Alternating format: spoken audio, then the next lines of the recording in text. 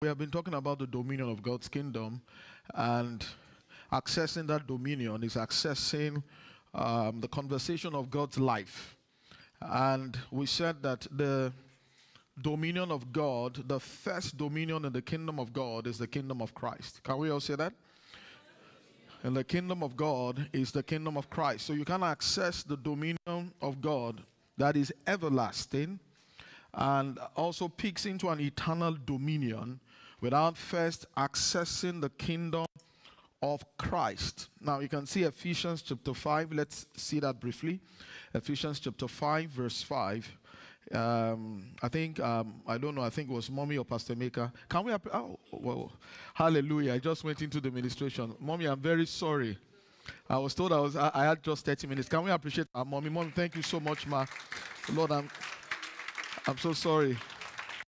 Thank you so much, Mommy, for blessing us today, and you always being a blessing to us all the time. Thank you, ma. We are grateful, ma. I want to greet all the ministers. I'm sorry, I breached protocol. I'm very sorry about that. I greet all the ministers. Daddy in absentia. Can we appreciate God's servant? He's going to join us in a moment. I also want to say, appreciate God's servant, Pastor Maker Egushuku in absentia. I'm sure he's going to join us. Can we appreciate Pastor Maker? Mommy Lillian, thank you. You have been seated. Can we appreciate Mommy Lillian Egushuku? Thank you so much, ma. And I want to appreciate all the ministers, Pastor Ans and the wives, Pastor Kadian, Pastor Uzo, Pastor Lami Kora, Daddy Lami Kora, Pastor Azuka. Can we let's clap? Amen. I appreciate you all, Pastor Godi and your wives. I'm not so good in greeting, I trust God that I'm going to meet Daddy's stature. Amen. Amen. I'm really trusting God for that. I'm not so good. And I want to appreciate my wife also. Thank you, sweetheart. Okay, so like we said, the kingdom of Christ is the first dominion in the kingdom of God. So it is actually the kingdom of Christ and God. So the kingdom of God is an heavenly kingdom. By an heavenly kingdom, we mean an heavenly dominion, an heavenly conversation of life. So when we say dominion, what we mean is actually a conversation of life. What did I say dominion is? Conversation of life. That's just simplifying dominion. So actually, the Lord our God created creation at different stratas of dominion. First, from the present creation, beginning from the heavenly realm down to the earth, God brought forth creation at several stratas of dominion. Angels are in their different stratas of dominion. They are dominion entities. And they all dwell in their different kingdoms, carrying their unique conversations. Can we say amen? Amen. So you know angel by his conversation. So a cherubim is an entity of glory, or a being that has a conversation of glory. So when you say somebody is an angel is a cherub, what cherubs carry within themselves is a glorious conversation. Hallelujah. And it is the highest conversation in the present. Can we say amen? Amen. So at each level of angelic strata, we have several degrees of conversation until the realm of the living soul.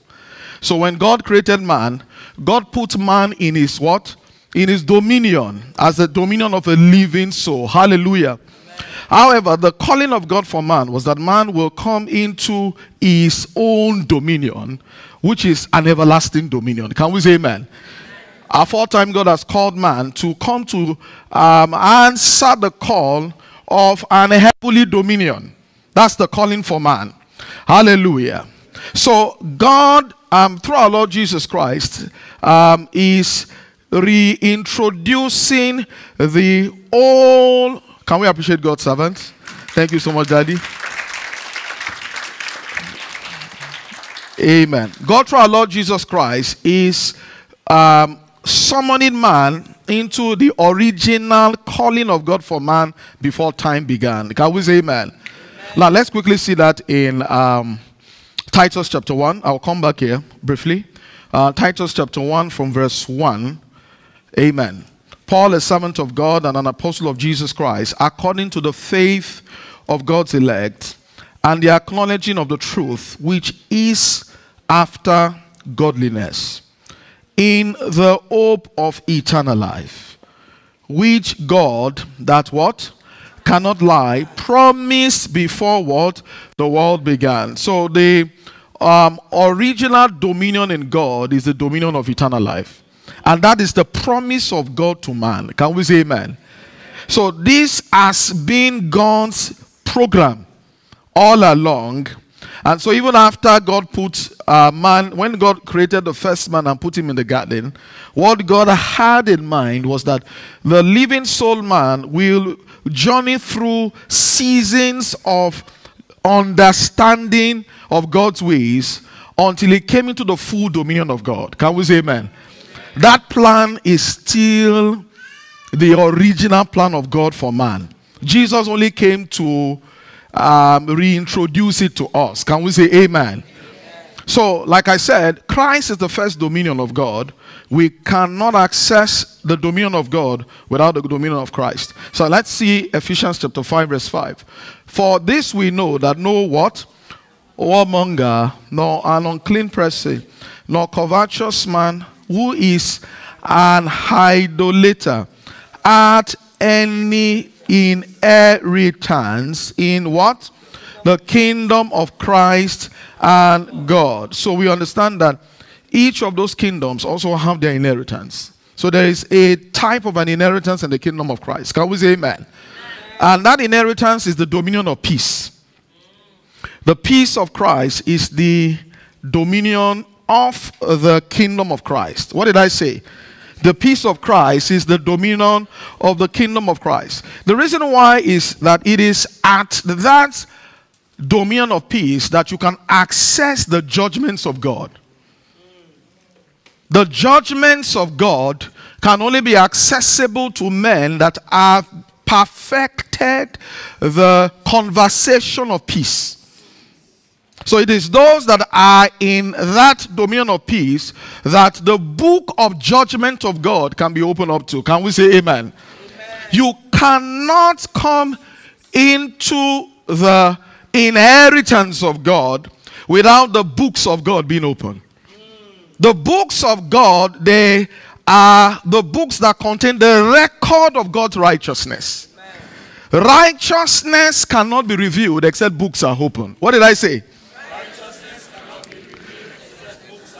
So books needs to be open for judgment to be given to us.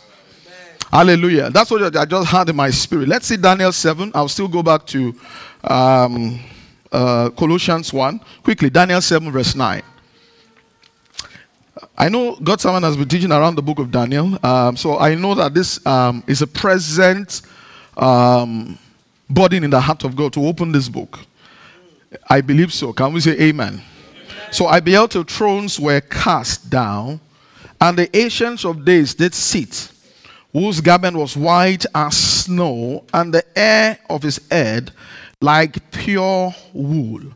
And his throne was like the fiery flame, and the wheels as burning fire. Verse 10, please. A fire stream issued and came forth from him. Before him, thousands ministered unto him. And 10,000 times 10,000 stood before him. Can we say amen? Amen? Then what? The judgment was set. So we have two categories of ministering.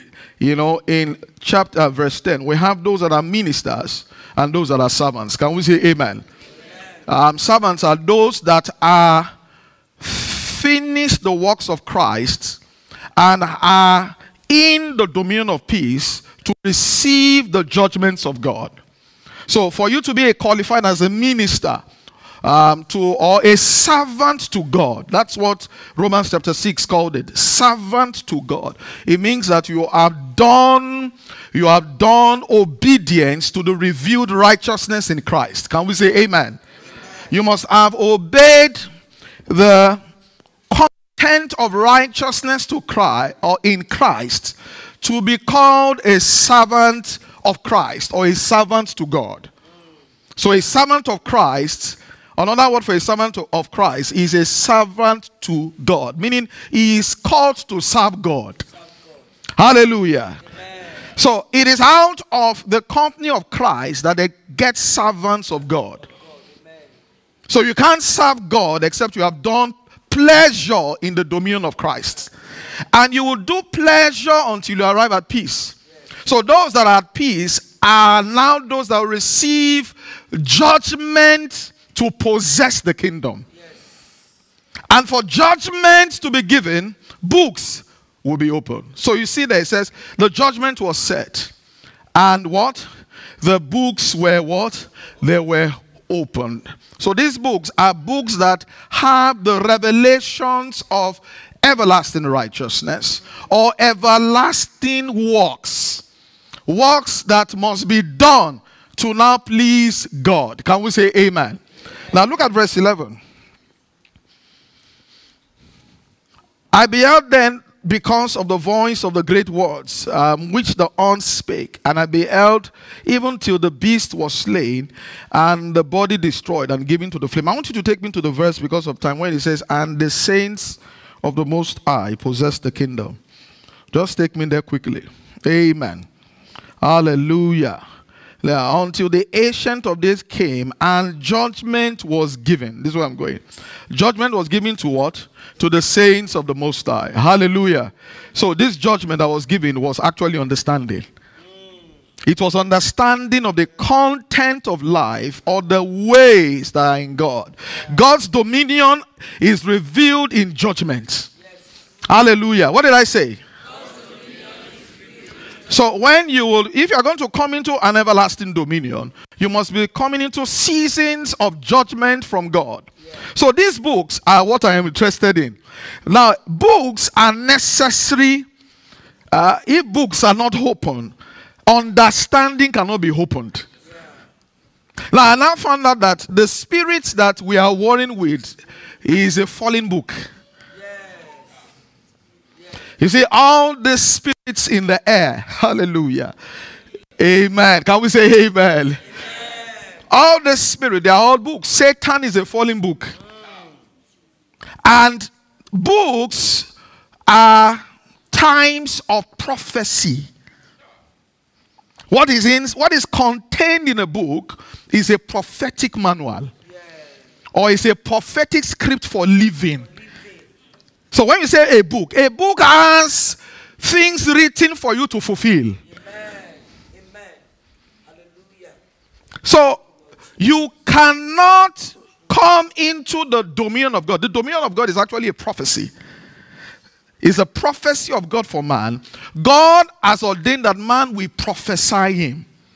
To prophesy him is to be a witness. Can we say amen? Amen. So we have two seasons. We have the book of God that must open up judgment to us so that we can become God's prophets. A prophet of God is those that are bearing witness to the judgments of God. It will take a prophet of God to wage war against the adversary. Satan is a fallen prophet. Yes. When you see that old serpent in scripture, that old serpent is actually a prophet. He's a fallen prophet of God's ways. He's an ancient prophet. So I like the word he said, until the Ancient of Days sat. So we need anciency to deal with the fallen ancient prophet. Can we say amen? Meaning this book has wisdom to reconcile for iniquity. Yeah. Ancient wisdom. Now take amen. Can we say amen? Amen? Daniel chapter 9. Let me just stay within the scope of the book of Daniel. Just Daniel chapter 9. Thank you. It says 70 weeks are determined upon thy people and upon thy holy city. Amen. So am I simple? Amen. I don't know why I'm wired this way. Hallelujah. Hallelujah. Praise God. I'm not trying to be cool. I'm just wired this way. Amen. God will help me. Hallelujah. Pastor Maker, I'm doing well. Okay. So, hallelujah. Can we say amen? Amen. So 70 weeks are determined upon thy people and upon thy holy city to what? Finish the transgression and to make what? An end of sins and to make reconciliation for iniquity. So what you see here is the measurement of the tabernacle. Okay, so you can see that it is the last cut is for reconciliation or for iniquity. But before you reconcile for iniquity, you must have what? Finished transgression and make an end of what? Of sin. So, for you to be a servant of Christ, you must have made an end of sins. To make an end of sin means that you have also prophesied a little book or a minor book. God told me that Christ are minor prophets. And another word for them from scripture are anointed ones. So when you say somebody is anointed, that anointing is not anointing upon alone. An anointed man is someone that has done the righteousness in Christ and he has been set apart for glory. So you will see scripture talk about touch not my anointed. So the first dominion of the kingdom is the dominion of anointed ones. Those anointed ones, they are Christ's. They must have done obedience to, there's also a prophetic manual to raise Christ. It is called the testimony of Christ. And so you cannot access a higher testament that is supposed to raise a prophet of God except you have done that which can make you anointed. So another word for a Christ is an anointed one. Can we say amen? Amen. And it takes leading to raise anointed ones. Yes, leading of the Spirit there is by revelation of righteousness. We are led by revealed righteousness. Yes. That's how they lead us. They lead us by amen. Amen. By revelation of righteousness. It's righteousness revealed and righteousness obeyed that makes you an anointed one. You are anointed to the degree of your obedience. Amen. So if you see, I believe that God is raising out of us a company of anointed ones and prophets. Can we say amen? Amen. Those are measurements to deal with spirits. Yeah. Spirits of darkness and spirits of wickedness. So, reconciliation, to make reconciliation for iniquity is why we need books to be opened. So you see, this iniquity is Satan himself wants to finish the temple of sin. I don't know who was saying it. I cannot remember. I think it was Daddy that said that the spirits have been warring, or they have been trying to perfect the program of iniquity, but they have not finished that assignment since. You know that we still have not come into the era where iniquity has been perfected in man. And Satan has been warring since, but he has not done that. But we understand that the highest plan of wicked spirits is to finish the temple of iniquity in man. Meaning man will become a prophet of sin. Yes. You see, when they say somebody is a man of sin, a man of sin is a building of sin. So meaning that it's not just God that wants to build. Can we say amen? Amen. God is interested in our building. Yes. It is our building that is our formation against the spirits of wickedness, oppression of iniquity. But the enemy also wants to do what? He also wants to build men. Can we say amen? When you say somebody is a man of sin is a false prophet. When you say a prophet of sin is someone that has finished iniquity and he has become useless to God. God's highest purpose for us is that we do obedience in the body. Yes. Satan's highest objective is for you to finish iniquity in the same body, so that man will become useless to God. Can we say amen? So I'm just showing you the program of God. So books must be open. These books, they are to bring the exercise of God's wisdom to us. So inside those books are ways of God that when they are done, we come into the stature of God that can resist iniquity. Can we say amen? Let's quickly look at Revelation 20. Hallelujah. I'm just following my spirit. I don't know if I'm doing the right thing. Amen. Now look at this. Thank you. So I saw the dead. It took God's servant to interpret this. You know, we have read this for years. We didn't know what it was. He said, I saw the dead, small and what? Great, stand before God. So we have men in different categories of death. Small death and great death.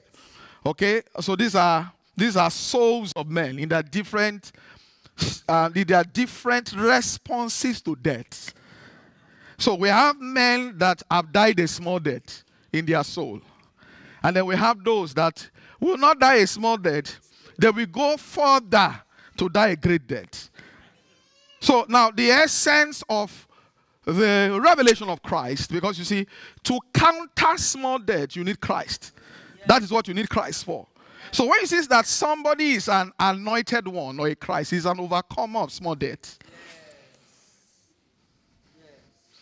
And then when you now raise a prophet of God is formidable against great death. You see, this great death is the program of God, is the program of the enemy for the last time. Our salvation is the program of God for the last time. Can we say amen? So he said, I saw both small and great stand before God, and the books were opened. And another book was opened, which is the book of life. And the dead were judged according to those things which were written in the books, and according to what? Their works. So I like the word, they were judged according to things written in the book. So there are things written. Can we say amen?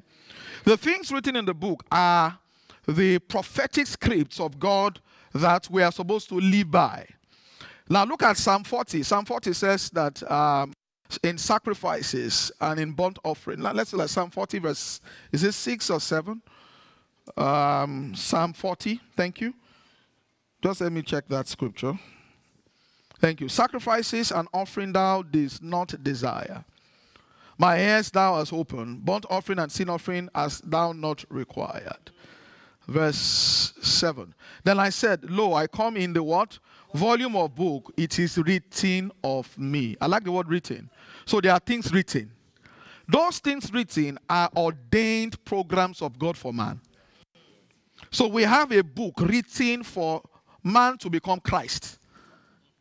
So if you see a spiritual man or someone in the dominion of Christ is fulfilling a written book. It is living according to a script that has been written. But the highest script that has been written for men is for man to what? Be grown up as a stature of righteousness in the earth. So this is not just written for Jesus. Can we say amen? When you say written, it's not just talking about things I will do here, I will marry, I will do ministry. No, there are things that God has written for man in accordance to the promise of God for man. And everyone has an appointment with this book. Can we say amen? Without this book opened, we cannot fulfill the highest pleasure of God for man. You cannot please God until books of God's judgment are open to you. As far as I'm concerned, everybody should be racing in their walk with God to come to a place where the books of God will be open concerning us. Can we say amen? Hallelujah. Then I said, lo, I come. In the volume of the book, it is what? Written of me. So this is a book of the testimony of Jesus. You see, inside this book is the wisdom to live out life as ordained by God. When we begin to live out life as ordained by God, we are taking prophetic steps in the spirit. Prophets are those that have the wisdom to crush the head of the adversary. They do that by fulfilling God. You know, what I found out is that by just pleasing God and obeying righteousness, we are crushing spirits. Hallelujah. That's how you break the code of wickedness. It is by the revelation of righteousness from this book. So I like this, the concept of the fact that all of us must come into a season when we are conscious of things that are written in the book of God. Can we say amen? So books are opened for will of God to be revealed. The temple of God, amen. Take me to 2 Corinthians chapter 6 quickly. Let me just try to time my thoughts. I'm not sure if 30 minutes is enough. Can we say amen? Let's say amen. Take me to verse 16. 2 Corinthians chapter 6, not 1 Samuel. So the teaching or the wisdom of the doctrine of Christ is to raise a temple of Christ. A temple of Christ is a man that is against the temple of this world. This world is also a temple. Yeah. Why is it a temple? Man, this world raises worshippers. Yes. Yes. What this world teaches is worship. So because of that, the world is a kind of a temple. And if you want to overcome worship of this world, what you need is the temple of Christ. You see, that temple of Christ is a measurement of wisdom that can break worship. So naturally, men will worship the world, except they are built with a wisdom that can break worship or the code of worship to the world. Can we say amen?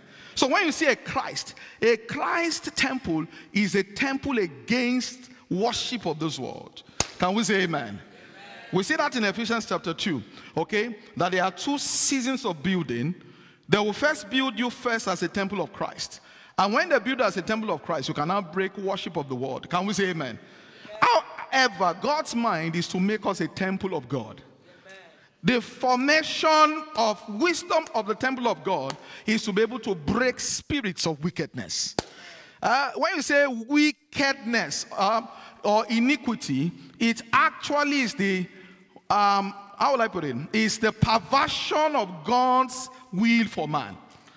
Iniquity is the opposite of God's wisdom for man. Iniquity is actually inequity. Meaning the life that God has prescribed for man is a life of equity. When you say something is equity, it is as high as it is, how will I put it? It is a life that is balanced. Quickly, let me explain that. Ephesians 3, quickly. Ephesians 3, verse 18.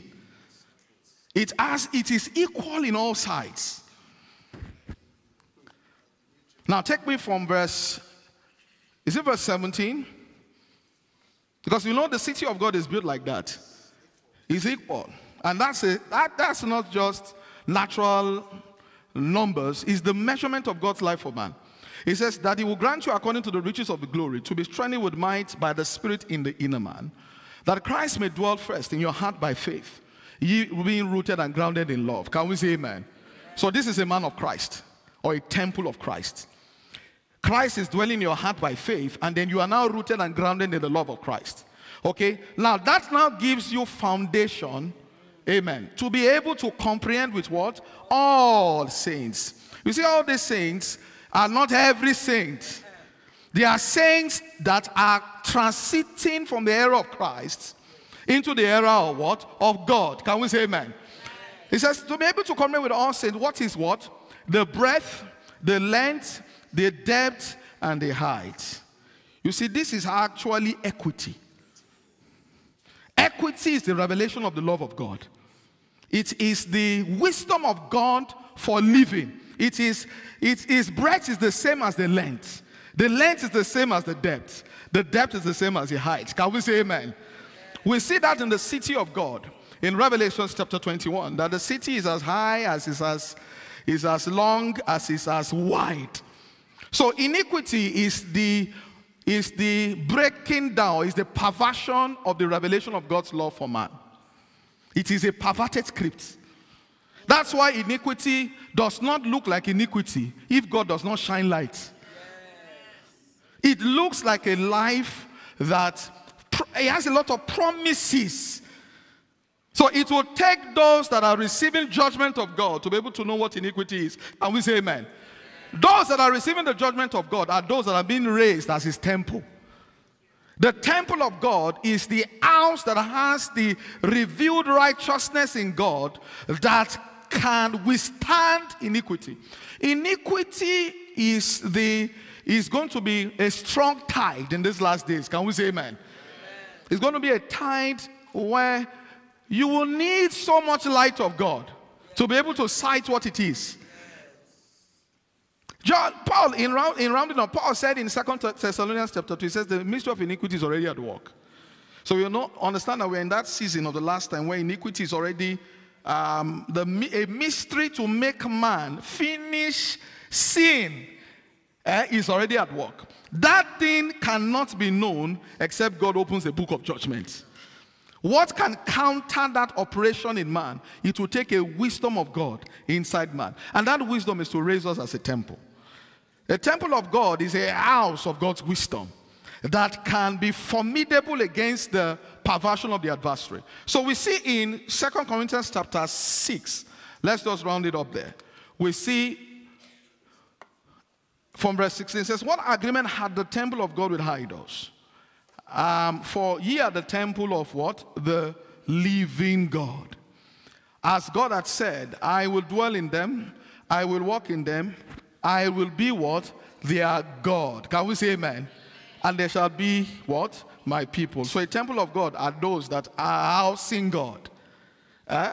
Now, before they get there, verse 17, it says, wherefore come out from among them and be ye separate. So the first season is to separate you from the world. Can we say amen?